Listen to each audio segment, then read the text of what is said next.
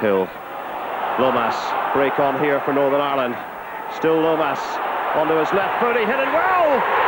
Tremendous goal! It's 1-0, 7 minutes into this second half. Second international goal for Steve Lomas. And the last one, would you believe, 4 years ago against Liechtenstein, April '94. And I thought, is he strong enough on the left foot?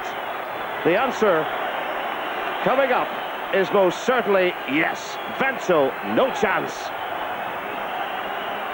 West Ham skipper, third time as Northern Ireland skipper tonight. What a way to celebrate. And that's what they wanted.